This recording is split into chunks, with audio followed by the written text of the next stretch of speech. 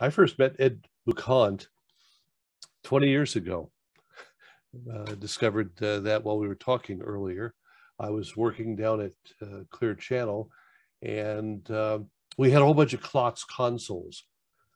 And Klotz, I don't think they exist anymore, at least not in new condition. But the Klotz consoles were having all kinds of problems. And they sent Ed out. And Ed started streaming Cat5 cable all over the building from each of the studios back to the rack room, and promptly discovered something that I heard was not uncommon, that being that the diskette that came from Klotz had viruses on it.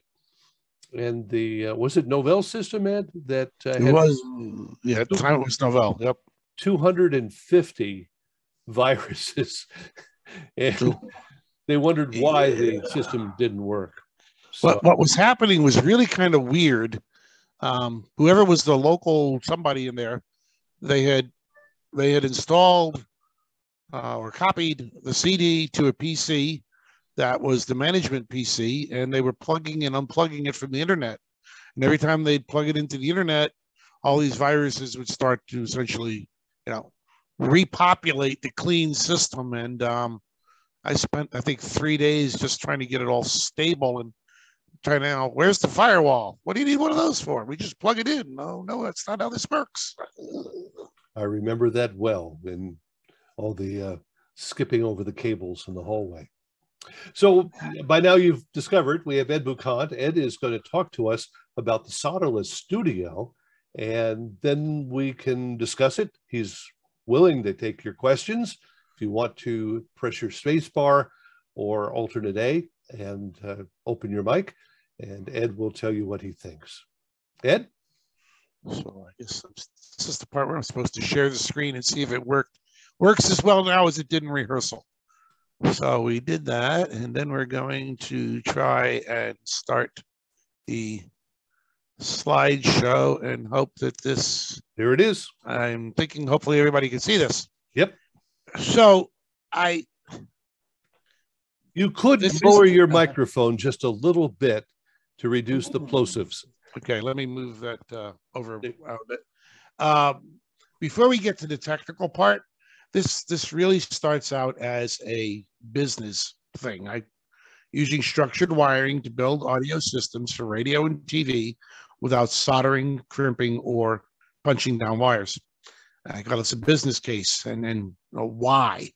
I've been in this business for 40 years, just turned 60 at the beginning of the year, and I find great wisdom in the phrase, if I had known I was going to live this long, I would have treated myself better when I was younger. Why do we do what we do and incur the consequences of it, whether it's repetitive motion injuries, burns of some sort that might occur from soldering of various types, risk of fire or poisoning from solvents, solder, various things we do that involve heat. A lot of this is adverse to our health and the health of maybe everybody else in the building, sometimes the vendors. We're encouraged now to do things in a more of a project manner. Scope, cost, schedule, etc. And you're not going to do that if everything is just a one-off. Structured wiring all gives us the ability to reduce the risk of being off the air because we don't have the right connectors on hand at some point when we need them. And we're all trying to figure out how to get new blood into the business. Having a standard wiring method for everything makes it easier to train or even cross-train other people. One example I like to use is, we're one guy now, maybe here are 6 stations. And especially if you're a music station, maybe there's some event in town that is going to have an act of some sort that you want to have in the studio. They show up for the morning show and you didn't know. Now you're trying to somehow get their piece of equipment, keyboard, mixer, iPad, whatever, plugged into the console at the last minute. It's a lot easier if you can tell somebody in the promotion staff to go into the shop and pull out a bunch of pre-made adapters and plug them together with whatever Cat 5 patch cord they have lying around, and do all of that remotely, save the show, be the hero, and not have to go racing to the station for something that's not so much an engineering challenge. So I'm trying to suggest that as engineers, technicians, managers, we can treat ourselves better, attract new talent, and contribute to the bottom line by looking at structured wiring technologies as a whole plant solution that can accommodate facility integration and orchestration with little or no soldering, punching down, or crimping of low voltage cabling.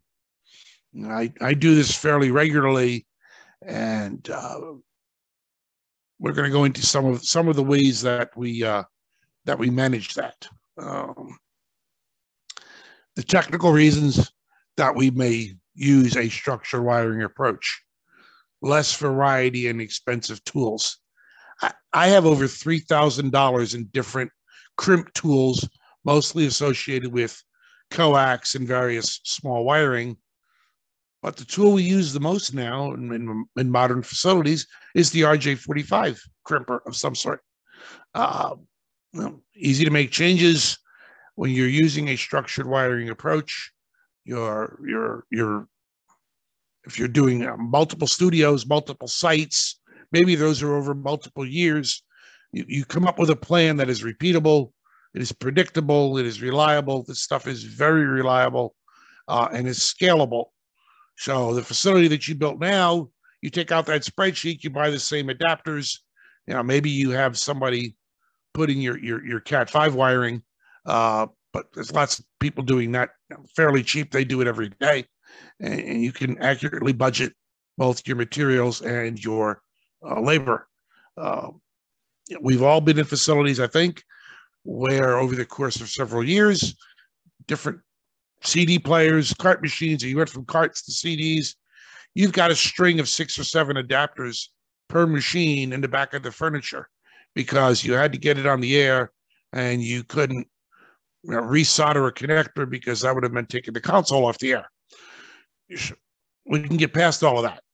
You unplug the RJ45 from one adapter, plug it into the next one, and there's almost no downtime. A lot of this is common materials. The standard that I use, which started with Dan Braverman and Radio Systems, the Studio Hub, does follow EIA TIA 568B. And there are some other wiring standards out there. There are about 5 different approaches right now. At least one of the others is in the broadcast industry. Life Safety has a version. Paging and intercoms and such has a version. And there are some others. But most of the broadcast world is following the 568B version that Dan Braverman and Jeff DiPaolo first came up with. We find more and more products outside of broadcast are also adhering to this standard. You can buy video products with it. Again, faster, better, cheaper. And we're using the same wires for audio, for IP video, for data, and for control. So if you've wired 12 Cat 5s from your studios to your tech core, you can use them for whatever. So today, maybe you've got audio over it. As something evolves, your needs evolve, you change a patch cord or a device, and now it's data. You went from analog audio to maybe AES3 to audio over IP without pulling a different or another cable. What we're looking at here is not necessarily IP. It can be used for that, but it is usually Ethernet. And the structured wiring approach, some of the panels and such allow for snap-in devices that will accommodate a BNC or an F connector or whatever in the same in the same physical footprint.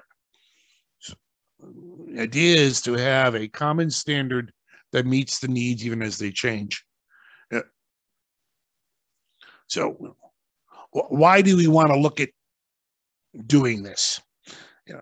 The U.S. Bureau of Labor Statistics reports that in 2019, there were approximately 2.2 non-fatal injuries per 100 radio and TV employees. And 90% of those injuries resulted in days off, with some percentage being permanent transfer to another task, job classification, or disability. It also indicates that there are approximately 26,000 employees or people employed as radio and TV broadcast technical personnel, which works out to approximately 2% of the broadcast technical workforce is on leave from injury at any one time. For many facilities, the reality isn't 2%. It's 33, 50, 60, or 100% because the facility has only 1, 2, or none engineers on daily duty. If a single person is hurt, it can have an effect on the entire organization. The idea is to go to methods like this that reduce the potential for injury and give us the ability to direct other people, whether it's an IT or a contractor or whatever, to do or assist us in doing what we do in the construction and operation of plants. Yeah. Everything on this page is common off the shelf. The panels that are shown in particular, you can buy a 110 type punch down, but these, traditionally we have had to have all of the furniture in place before we could do the wiring.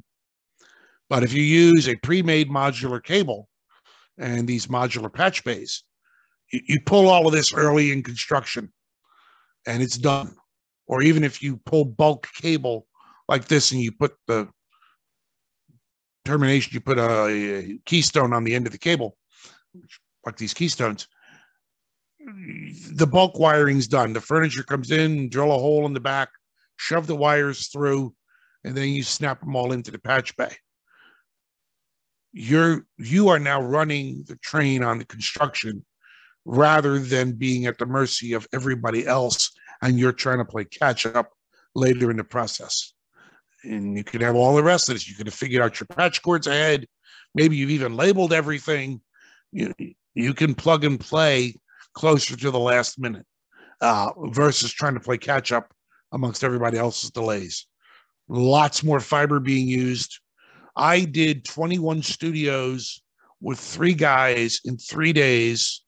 We pulled all of the fiber across three floors, terminated in a fiber version of this, all pre-made. There was no fiber cutting or splicing. And you're not going to do that with copper in most cases. Fiber is a much better deal when you get into gigabits of data. So it can be cheaper than copper. There are various adapters. You can roll your own. There are, generally speaking, yes, the materials can cost a little more, but the labor savings can be substantial when you're trying to build. All kinds of ways of doing your audio. All of these are off-the-shelf products that you can buy so that you don't have to solder, punch, or crimp. We've got RJ45s to XLRs in both male and female versions, tip ring sleeves. This is a pre-made adapter designed to plug into the back of a broadcast tools switcher. These are more of an off-the-shelf, but I use these a lot to adapt satellite receivers to structured wiring. This little guy does AES or mono audio, plug it directly into the device, and then a patch cord. We don't even have an intermediate cable. This cable and the one down here are basically similar things. You have a DB25 that can plug into a device with Tascam standard 8 channels of audio and bring it out to RJ45s or bring it out to XLRs in the event that you are trying to keep some analog legacy gear working at the same time that you are transitioning to structured wiring. XLRs with screw terminals, and there's all sorts of versions of an RJ to screw terminals out there. The important thing is to maintain the integrity of the twists in the pairs of wires, because that's where your crosstalk performance is. I build facilities with lots of unshielded cable, even with 50 kilowatt AMs nearby, and I don't have interference problems because we have to respect the manner in which the wiring goes in. You're not going to be able to dress this with all the wires running down a lacing bar and all brought out at 90-degree angles.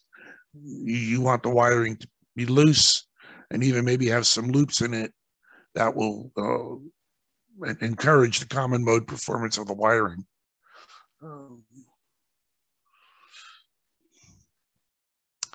There does exist within this standard a 25-pair Cat 5e that terminates in a Cat 5 compliant connector and can be used with various panels to break out or convert.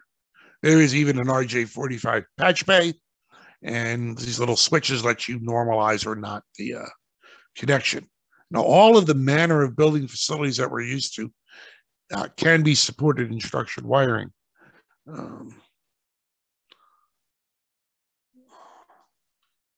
Just a variety of devices that now support the wiring standards. Broadcast tools, Gates Air, Telos, which if you know the story from the construction of XM, was a big jump on using this standard. The original Telos products had all XLRs, and in the course of participating in the XM project, they saw what Dan Braverman was doing and pretty much scrapped the entire original line of classic nodes and went with RJ45s in them. This standard is now supported by Angry Audio.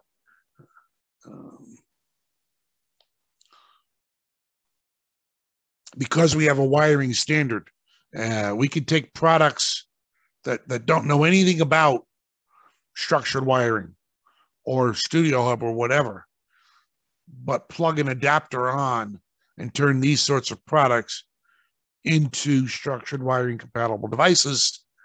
And because they have network connections, and this is a network standard, that same cable bundle could even bring your network connections back. In that same vein, we have the ability to have a device that doesn't have an analog I/O or whatever. You might be able to plug in something like a Dante adapter. That'll give you a network connection. Now you can have that on a networked version of this wiring. The ASI cards can be brought out to a Studio Hub version of the adapter. I think it's the model 1024. You can make an entire structured plan, even mic level signals. There are all sorts of pre-made mic to RJ45 or screw terminal adapters that you could drop into a counter or something and get your mic level signals without having to solder.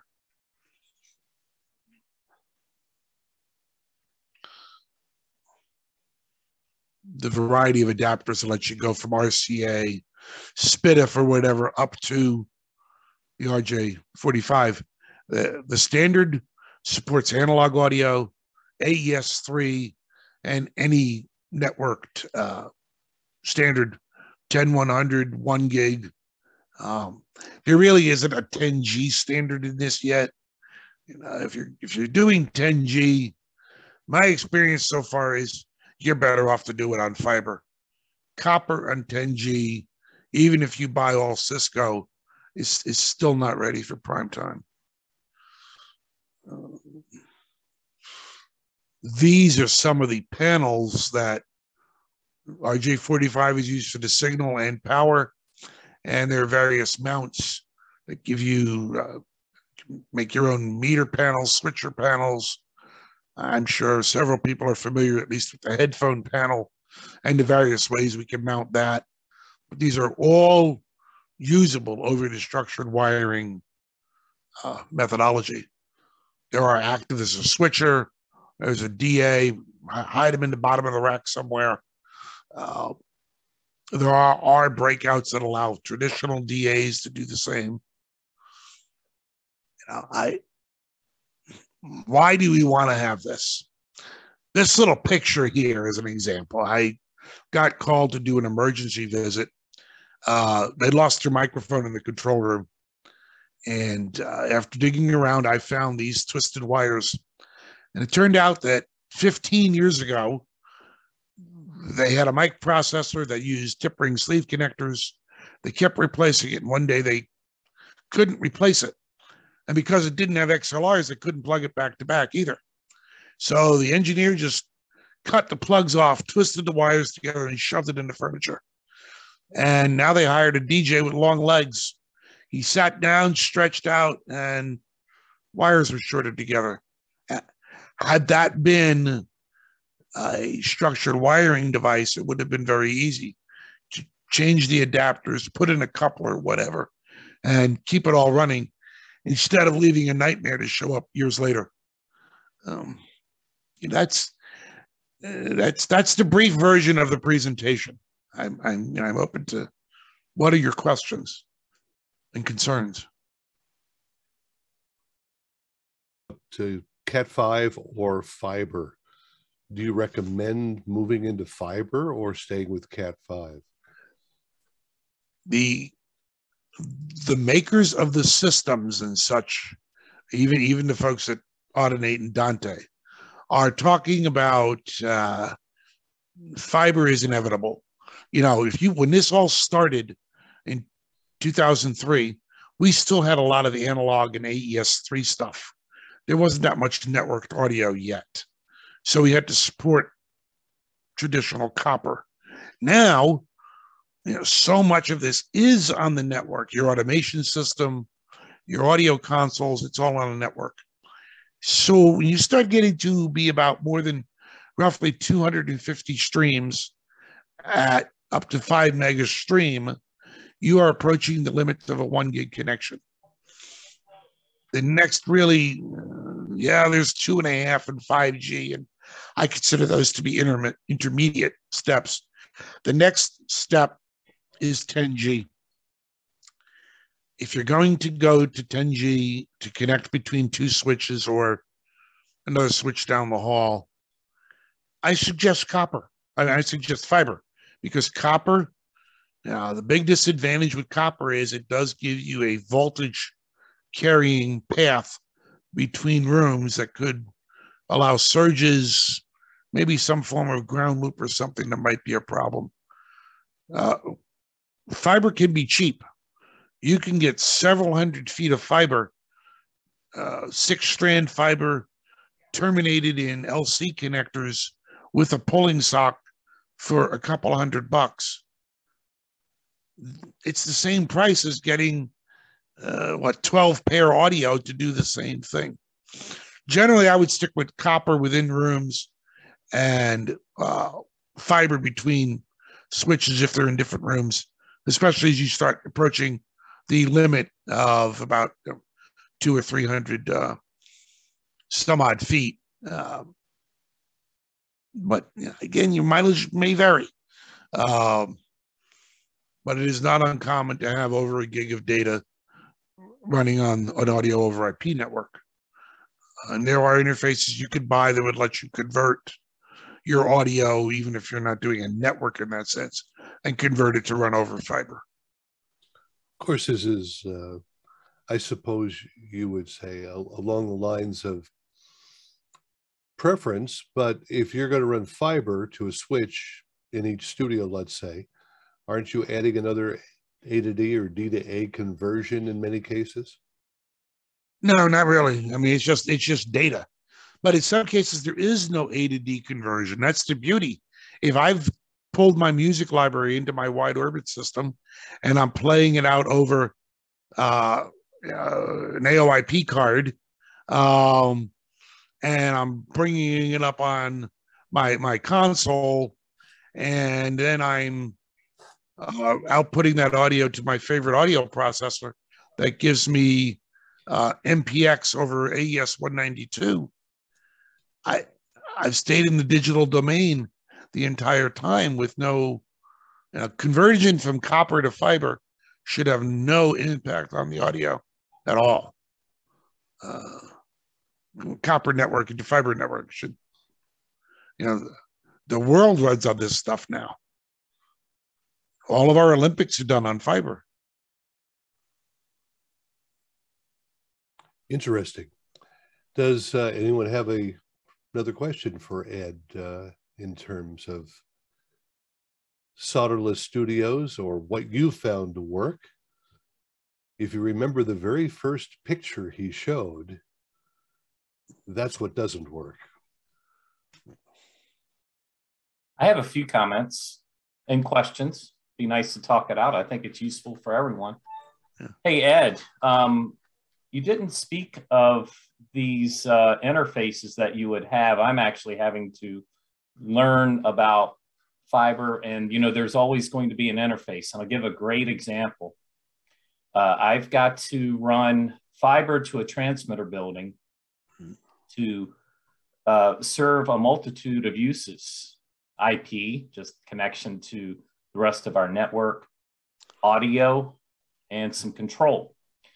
So I'm forgetting the name brand and the name of the device, but hey, it pretty much looks like an old Interplex box that does just that. It breaks everything out. You buy the device itself, and then you buy separately these cards as you need them. So everything you're talking about with fiber for audio, for broadcast engineers, radio and TV, don't forget, you're gonna have to learn more about these interfaces. They usually come with redundant power supplies. Do you have anything to add to that, Ed? There are several out there, and TV's been using that environment for a while. To radio, it's new. Yep. One that I'm familiar with is Barn Find, but there are others. And yes, and the Barn Find stuff is nice and it works and it's pricey.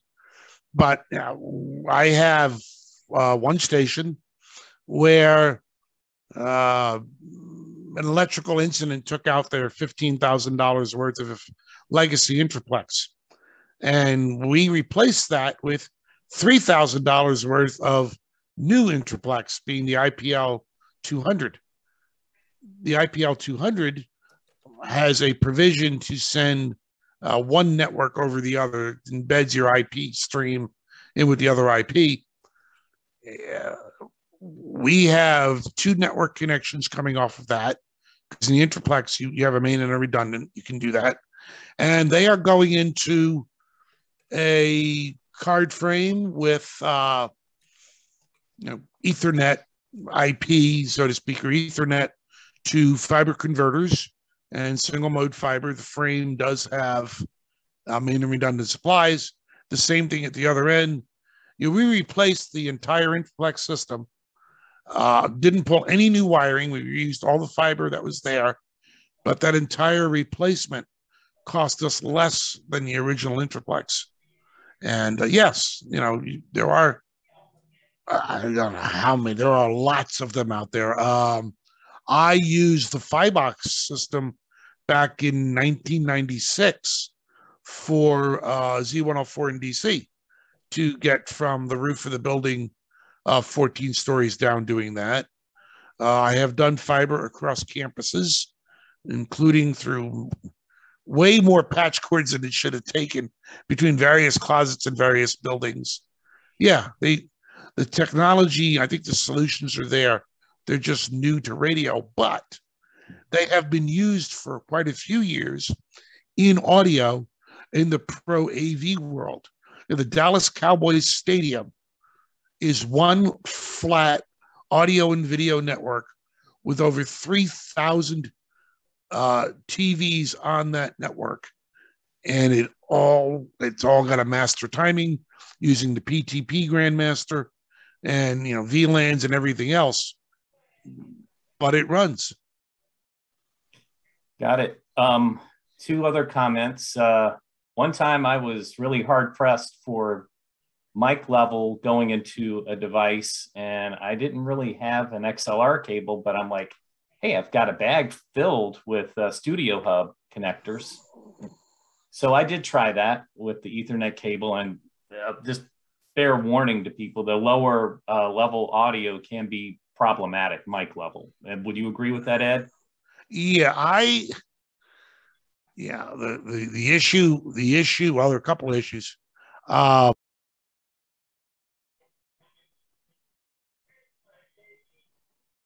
You're muted, Ed.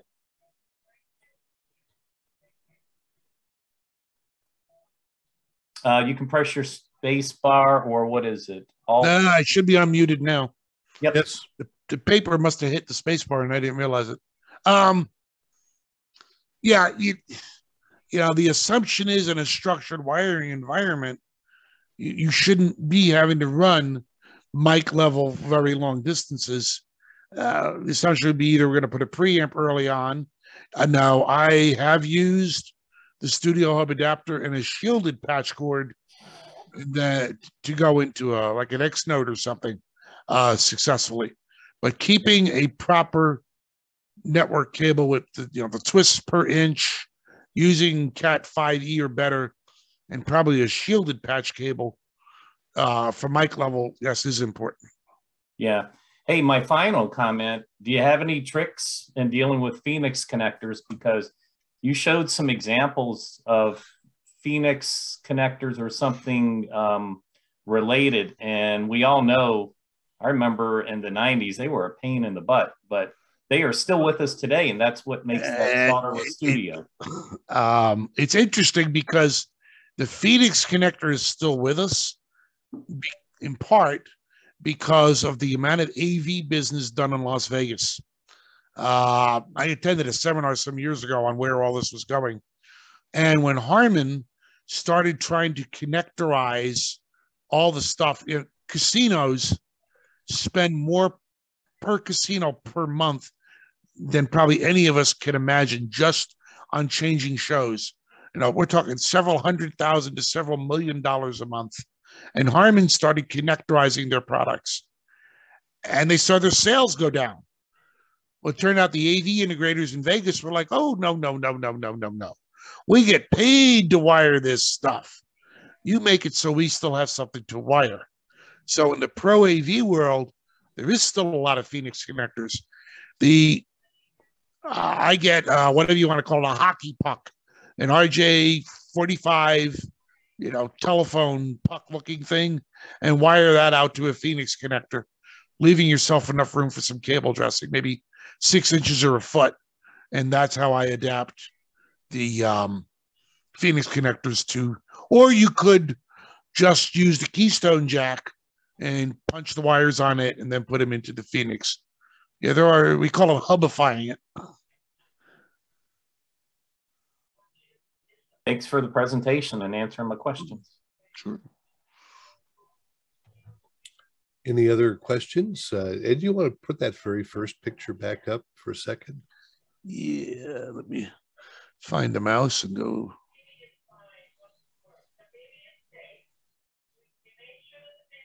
Here we go. Love it. Bert? I love it. Yes.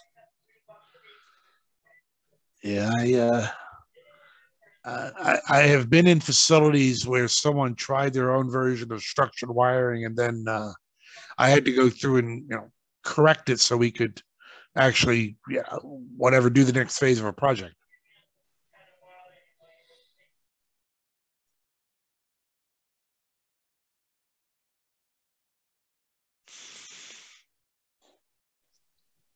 Well, that is a very good point. That photo, the lady with the solder iron is pretty much holding the tip. And you don't solder on that side of the board. She just needs to have on, like an oven mitt or something. We've all seen people using tools the way they thought was correct and they had no idea. Well, maybe she's hotter than the iron. Badoo. Yeah, you get the Will Smith Award there. If it smells like chicken, you're holding it wrong. That's right. That's yep. Yeah, I was pretty stunned when I saw that the first time. Well, there is a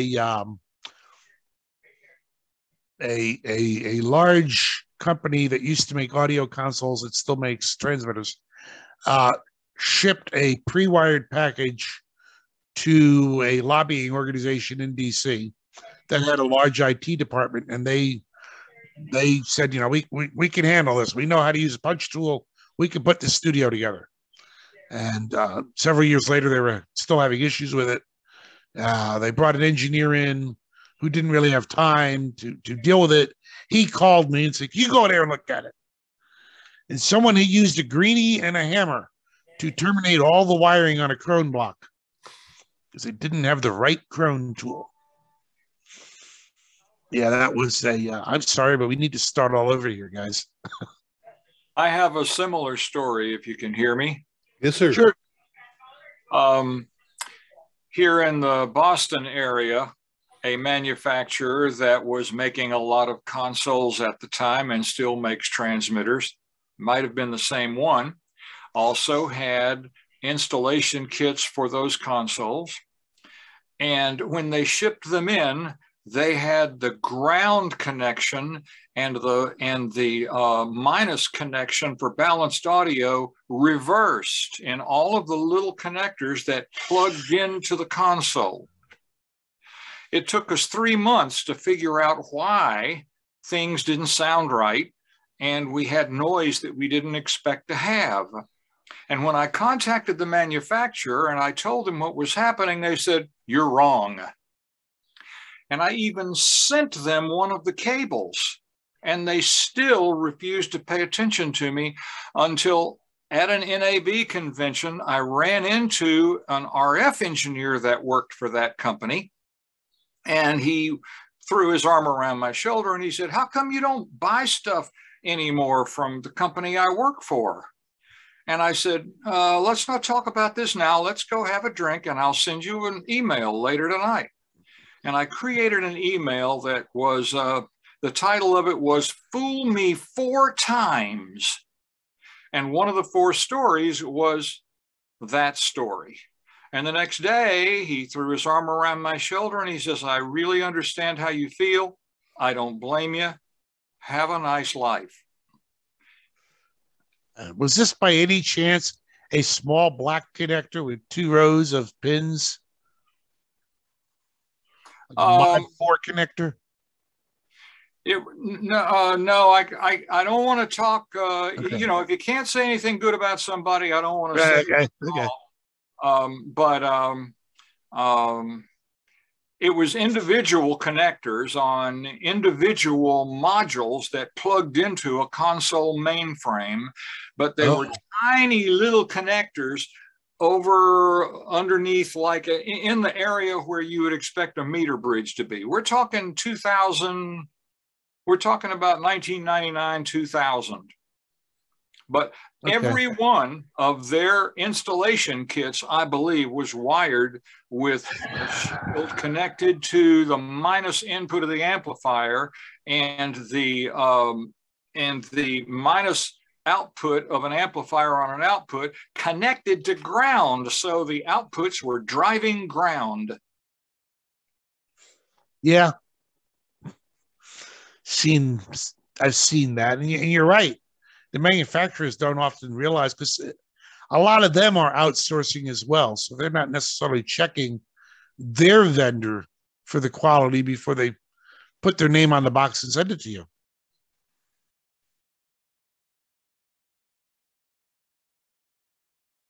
Well, I can say I've built several dozen studios in the last 6 years or so using structured wiring, and everything Ed says is completely true. The only soldering that we did was soldering microphone cables that went straight into most of the stuff I did was wheat net stuff. So I went into straight into a blade or a mic pre.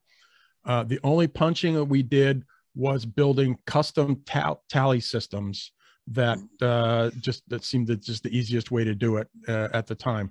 But practically everything else, I know in a big studio complex in Boston, they pulled about 240,000 feet of Cat 6 wiring into the rack room and out to the studios. And it was click and plug from that point. Mm-hmm. Mm-hmm. Yeah. It did. I think WTMD, we pulled over 45,000 feet. We didn't actually. I had the IT contract. And this is another side of this. If you're in education or government and such, you can also use this to your advantage because they may already have a contractor who does all of their IT wiring. You go to that contractor to pull all of this. They may take your work, put it on another project, and maybe it doesn't even come out of your budget, or it gets done faster because that contractor's already on site and is already under some contract to do all the work on the campus. You know, when you start using something like this, it changes your dynamics. I think the key that you focused on is a very good one, that this kind of wiring does cost a little more up front, but reduces the labor costs and makes it much simpler ongoing. My wife and I can do the structured wiring between 6 racks, buying all pre-made 6 Cat 6s in a bundle, terminated, and buy the Keystone panels. But we can put 6 racks together, all their wiring between the racks, in an afternoon. 2 people on 2 ladders. You're not going to do a bunch of bulk wiring between racks any faster or cheaper doing it on your own. And some of the specifications, especially Cat 6, only allow you to terminate in a keystone or a jack. You're not even supposed to make your own patch cords. Those are supposed to be factory certified cabling. Very good. Anyone else have a comment or a question for Ed?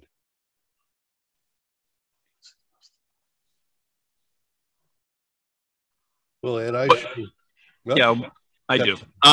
What kind of RJ45 connectors do you recommend? Any of the high quality ones. I'm not a complete fan of the easy crimp because yes, they're easier to crimp. But if you use them in a situation where there's going to be some exposure to the elements, you've got a bare copper end that could corrode and build up, various residue. But you can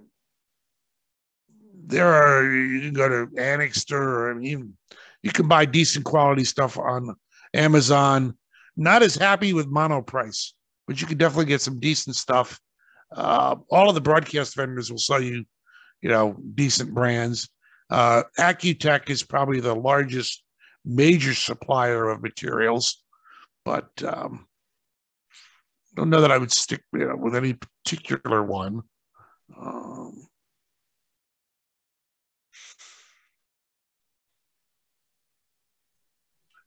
Tim says that he's had a few nightmares with EZ45s. Yeah, I'm not surprised. Well, it's the same thing that he mentioned. You've got, they're I'll admit they're convenient, but at the same time, I found several where they haven't cut the ends out correctly and they're actually shorted, or they're almost shorted. And, we've had to trace those out and find them and just replace them. I don't use Easies anymore. In the ass.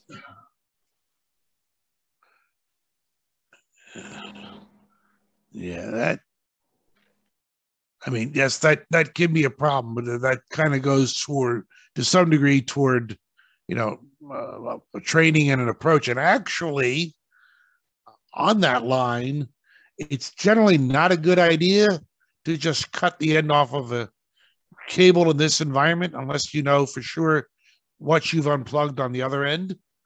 Because if that's into a PoE switch or maybe some version of a powered system that isn't PoE, yeah, you're not going to get the typical nick in your pliers, but you're probably going to make something very unhappy at the other end. And in that same vein, the other thing if you're in a networked environment, and if you understand how network managers do security, if you have a piece of equipment and you're trying to pull an IP address and you plug it into a port and you don't get an address, it's not a good idea to go to the next port, because there's probably a security policy that if it doesn't recognize the MAC address, it's going to shut the port down. And if you keep going down the switch looking for an IP address, you will lock out the switch. Been there, done that. In this case, it did take out the PoE. Yeah. And the whole thing was ugly. Yeah. Because 48 volts with not always very much in the way of current protection. Because you're allowed, up to 13 watts now, I think it is, over the connection. Yeah, these were the cameras. These were the outdoor cameras with Cat 5, and they used the Easies, and they shorted the whole thing out. And I had to go in and clean it all up. Yeah.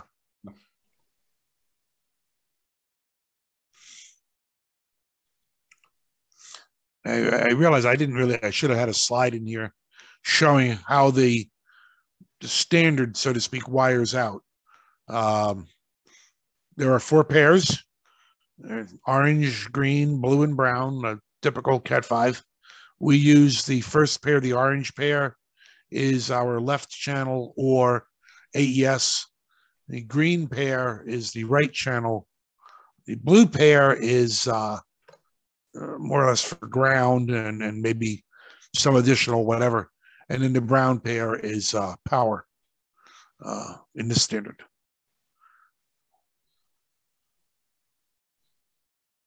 Yeah, they pretty much took a 4-pair connector with the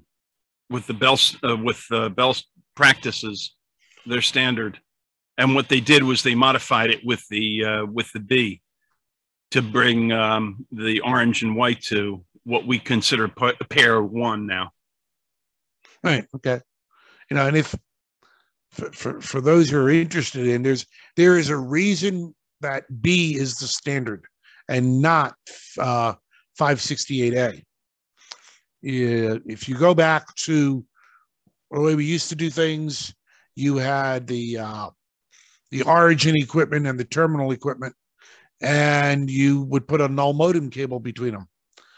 Well, the way the equipment is actually manufactured is to remove the need to make crossover cables.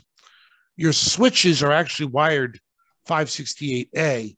Everything else is wired 568B. So when you put in a standard patch cord, the twist is already there. And what we call a crossover cable actually undoes the switch being an A-style connector. So we don't have to worry about making null modem cables any longer.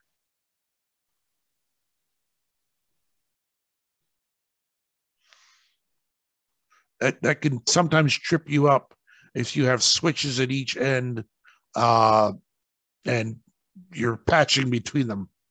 Yeah, but MIDIX automatically detecting usually solves that, unless you've got SFPs in there, and then sometimes all bets are off. Well, Ed, I sure want to thank you for your presentation and answering the questions, and not chasing you away, but really want to appreciate this and invite you back another time.